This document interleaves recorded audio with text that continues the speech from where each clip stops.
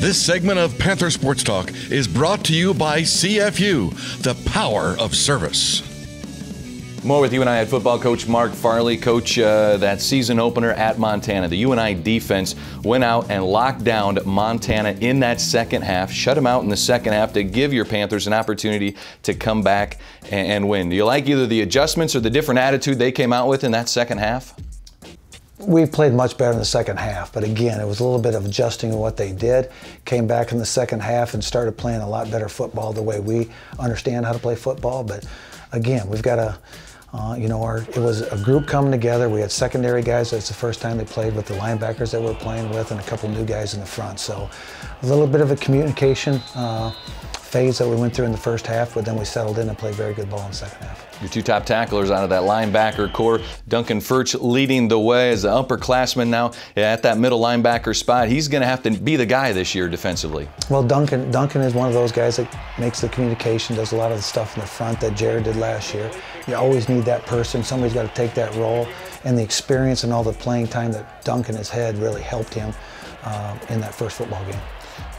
The secondary allowed 270 yards passing in that game against Montana. Any changes or tweaks you make to the secondary, either in that second half or as you move forward? No, we probably learned more about our secondary that day than we did anything else. And I think I don't know that was a surprise. I'd mentioned that many times, that I have to see them play, get them underneath the lights, see what they do.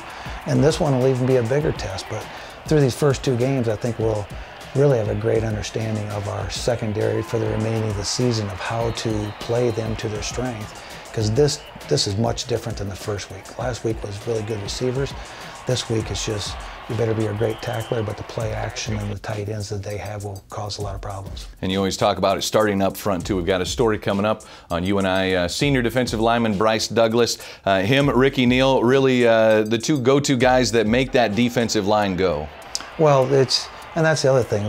You mentioned those two players, but really to make a defensive line go, you got to have a great secondary, but also you need to have four guys so you don't get the slide protections and the double teams and things like that. So you need balance out there. You need the other ones to step to the forefront too. Bryce has been now with us. He got a 6-year back, so he gives us something, just because of experience that helps. And a game like this isn't out of the norm for him. He's been in big games. All right.